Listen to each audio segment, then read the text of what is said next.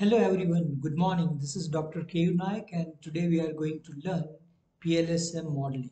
So let's ask first question to ourselves, what is PLS SEM?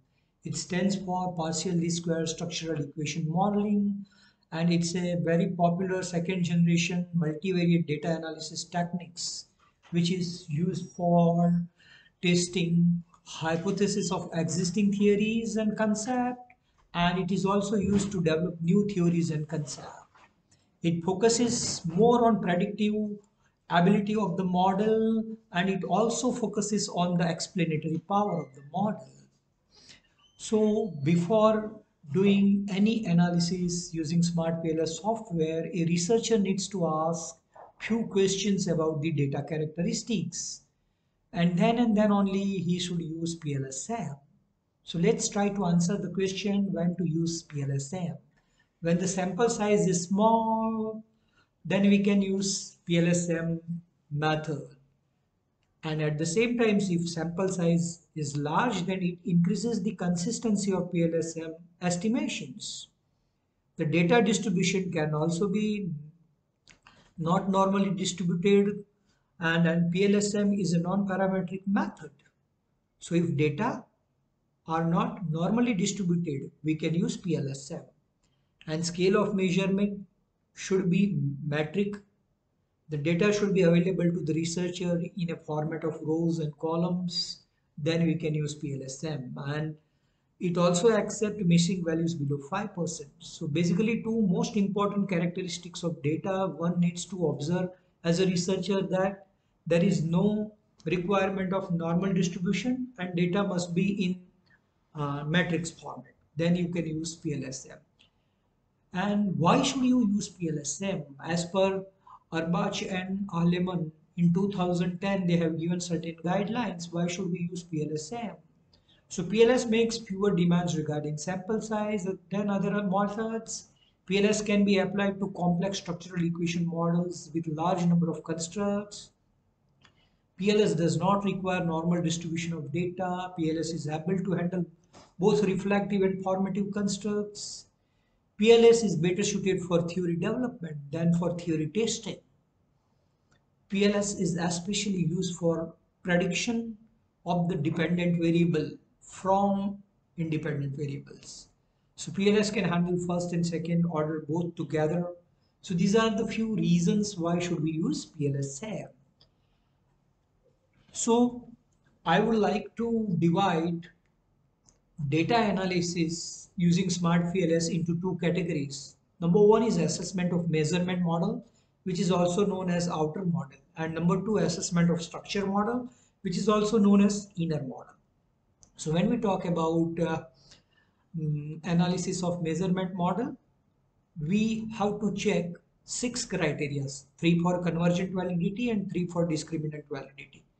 So to assess the convergent validity of a particular construct, we have individual item reliability, and the threshold value is greater than 0.708, and the composite reliability of a particular construct should be greater than 0.70, and average variance extracted should be greater than 0.50. So these are all threshold values, and whatever value we will generate should be greater than these threshold values, and then we can say that our model fulfills the requirement of convergent validity, and further we can go for the measurement of discriminant validity. So convergent validity is at individual item level and construct level, and discriminant validity is between the two construct. So I will demonstrate using next PPT also and using software also. So when we try to measure the discriminant validity of the constructs, then we are supposed to find out the fulfillment of the requirement of 3 criteria. Number one is cross-loading, number two is Fornell-Lecker criteria, in which we do find out the root square of the average variance extracted, and the third one is HT-MT ratio. Heterotrait monotrait ratio should be less than 0.85 between the construct, and lower the ratio, better is the discriminant validity. So once we do fulfill all the 6 criteria of measurement model, then and then only we can go for the assessment of structure model. So as a researcher, first of all, we have to uh, find out all these 6 criteria using smart PLS softwares, and we have to ascertain that they fulfill all the criteria of convergent and discriminant validity, and then we should move for structure model assessment. Structure model is also known as inner model, and we do measure R square, which is coefficient of determinations, which measures the explanatory power of independent variable on dependent variable. Higher the ratio, better is the explanatory power of the model. And F square is the effect size. So when you have more than two independent variable, which independent variable has significant impact on your dependent variable, so the magnitude of that effect can be measured through F square. And when you are able to divide your data into training data and testing data, then you can find out the predictive relevance, which is known as Q square. So the result which you can acquire on your training data, how valid those results are on your testing data, that can be ascertained through Q square.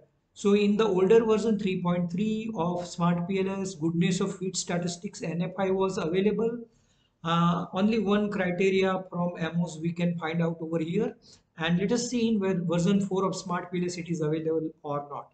And finally, the fifth criteria is hypothesis testing, which can be done through bootstrapping method, and we can find out three important statistics, which is one is path coefficient, second one is t statistics, whether this path coefficient and t statistics is significant or not. For that we do ascertain the p value. So these are the 11 criteria we have to ascertain and we have to calculate using Smart PLS software to measure the accuracy of the entire Smart PLS model, and whether the hypotheses are supported or rejected. We can determine that using all these 11 criteria. So before doing modeling into a smart PLS software, rule number one, you need to understand variables are of two types, observed variable and unobserved variables. So you have to measure individual item reliability should be greater than 0.708. So in case of PU1, 2 and 3, PE1, 2 and 3 and intention 1, 2 and 3, you have to see whether the values are greater than 0.708 or not. And when you talk about composite reliability greater than 0.70 and AVE greater than 0.50, this will be calculated for individual constructs. So perceived useful, you have to calculate number 2 and 3. Ease of use, you have to calculate number 2 and 3, and intention to use, you have to calculate 2 and 3. But when you talk about cross-loading, average variance extracted, and HTMT ratio, then you are supposed to calculate these three criteria for the individual construct. The difference between the construct is measured through the discriminant validity criteria, and whether these constructs are similar or different, that we can ascertain using cross-loading, Thornell-Laker criteria, and HTMT ratio. So rule number one is variables are of two types, observed variables and unobserved variables. So whatever available to you in yellow format is your observed variables, and whatever available to you in blue shape are your unobserved variables. So look at rule number two. AMOS works only on reflective scale. PLS SEM works on both, that is formative and reflective both constructs. So the outer model is known as measurement model, and the inner model is known as structure model. So inner model is connected through the arrows, and they are represented by blue constructs, the blue circles. So the blue circles are your structure model, and for that you will check your hypothesis whether satisfaction is positively related to customer loyalty or not, likability is positively related to customer loyalty or not, company's reputation is positively related to customer loyalty or not. All those hypotheses we can test using bootstrapping method. This is known as inner model and our structure model. So whatever available to you in yellow and construct is your outer model, measurement model. Rule number, so here are two examples of reflective and formative model. So in reflective model, arrows are coming out of construct and connected to the item. And in formative